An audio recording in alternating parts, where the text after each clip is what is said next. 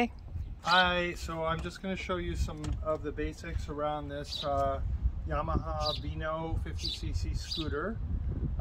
First of all, I'm going to show you how to open, well, let's do this first.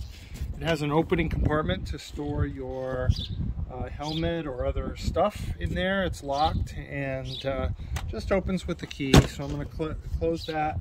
It's on the kickstand right now, and I'm going to show you how to start it. First, we turn this key and you can see the lights go on. We just replaced the battery, so that's in great shape.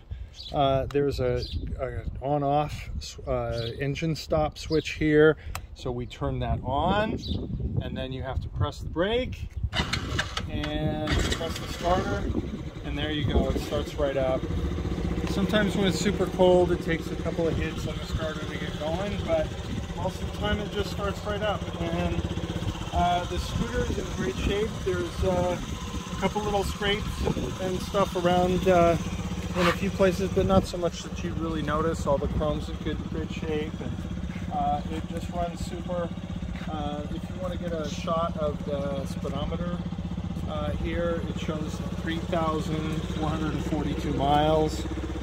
Most of those miles were in the last year or so.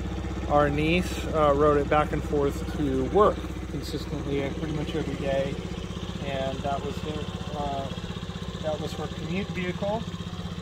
So I weigh almost 250 pounds, and so I'm way too big for the scooter, but I'm going to show you how it works anyway. You just roll it right off the kickstand, and then hopefully I don't fall over. So we'll just go down.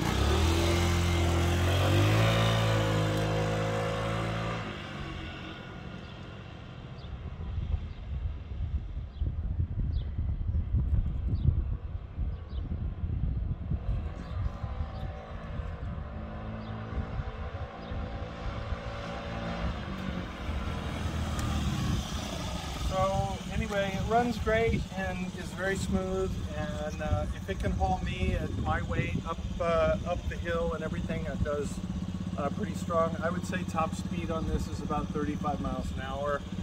So it's not a freeway cruiser, it's just around town.